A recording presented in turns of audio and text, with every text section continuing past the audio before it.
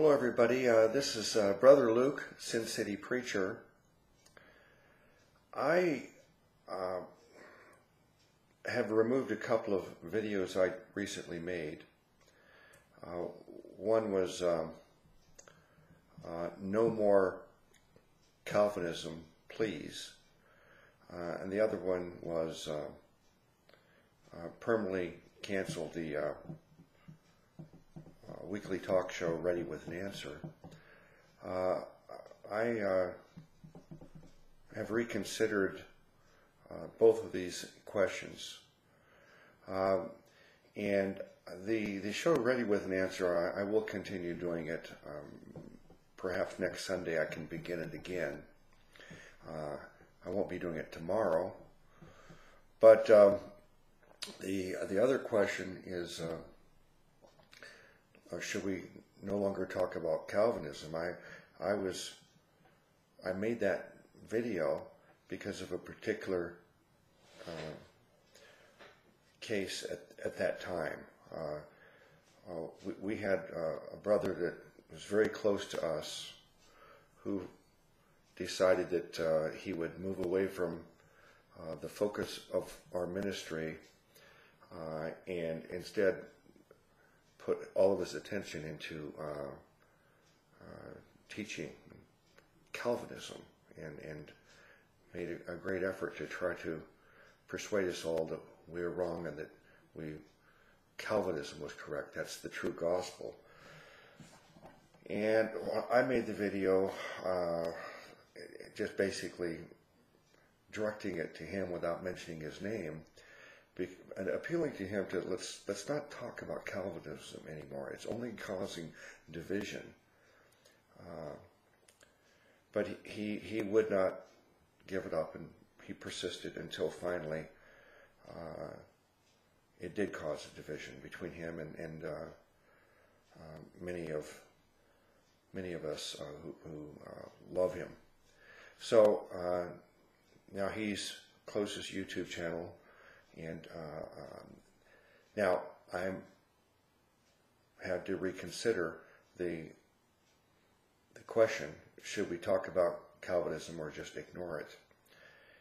And over the last week, I've been forced into this discussion, but it's also made me my disdain for Calvinism has grown even greater. And so I do believe that it's something that we do need to continue talking about, continue carrying on the fight against Calvinism, because I do find it that horrible and sickening. Now, if you know me very well, you know that I've made a lot of videos discussing the problem of dogmatism in the church, and I try to personally keep my dogmatism at a minimum. And I've said that there's only a few things that I think that are so important that I would break fellowship over. These are that Jesus Christ is eternal God Almighty, the deity of Christ. If someone ever argues or teaches that Jesus is not eternal God Almighty, that he's a creature or merely a prophet or just a great example, then I would have to say, I can carry on a discussion with you to try to convince you, but I could never have fellowship with you. The same thing is also true if someone teaches that salvation for mankind is acquired through personal merit. The truth is that salvation is a free gift from God that's offered to every person, and we receive the gift of salvation and eternal life simply by putting our faith completely in Jesus Christ for salvation.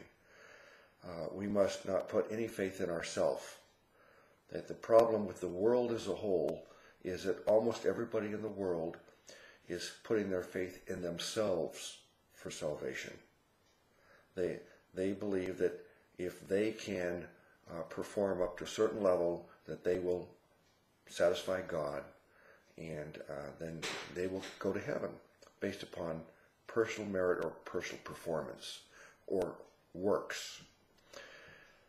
But that's a false message, and the true message of salvation is that we must reject the fact that we could get to heaven through our own performance, and come to the conclusion that we need to put our faith in the performance of Jesus, and that He did everything that was required for our salvation.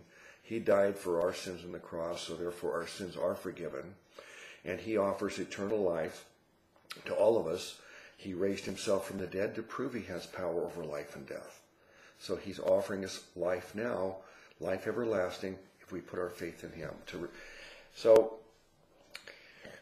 We have the doctrine of the deity of Christ. We have the doctrine of salvation by grace alone, through faith alone, in Christ alone. And then there's the doctrine of eternal security. If someone teaches that we could lose our salvation for any reason, then I would have to break fellowship with them. Whether they say it's because a person did not persevere until the end in good works, or they did not persevere until the end in their faith, then I would have to break fellowship with them, because they do not believe in eternal security of the believer. Another dogma that I have is just that tolerance for other theological questions. Apart from these things, if someone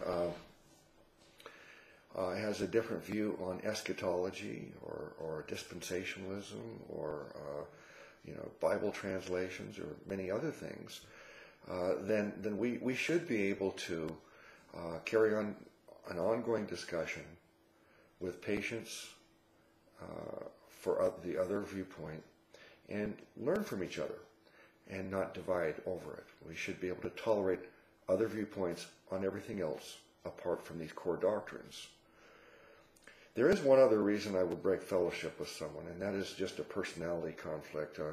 I don't want us to associate with people that are just rude and offensive and abrasive people.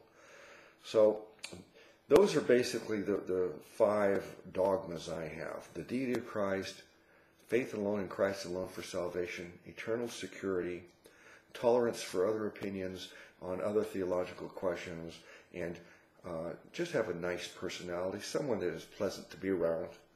So how does Calvinism factor into this? Well, I cannot tolerate a Calvinist. I cannot fellowship with a Calvinist. If you watch my videos on Calvinism, you'll see that Calvinism is teaching a different God. The God of Calvinism is not the God of the Bible. The God of Calvinism is evil. So I could not have fellowship with anybody who believes in this evil God of Calvinism.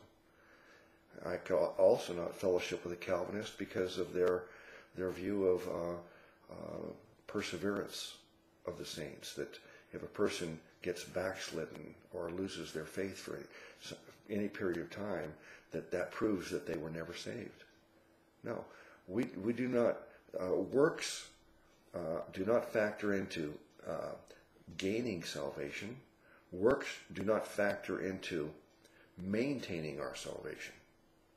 And works do not factor into proving that we are truly saved.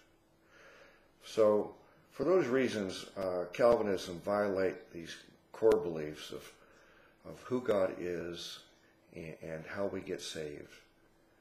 And I do think that Calvinism, after looking at it even more closely over this last week, my disdain for it has grown and grown. So I do think that we need to carry on this fight against it. That's why removed my video saying, no more Calvinism, please. I was asking at that time, let's stop talking about it, because I wanted to try to calm the storm that was happening, the division that was happening within our fellowship. But now I see no reason for us to restrain ourselves.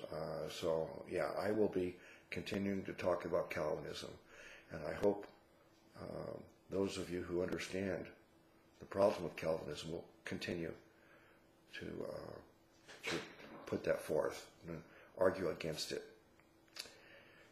I want to thank the brothers who have been trying to encourage me during this time.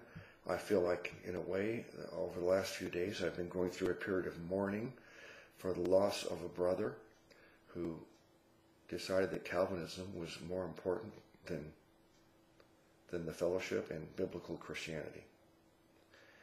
So I will be doing more videos on this, and we will continue doing our weekly talk show on Sundays, probably beginning next week, not tomorrow.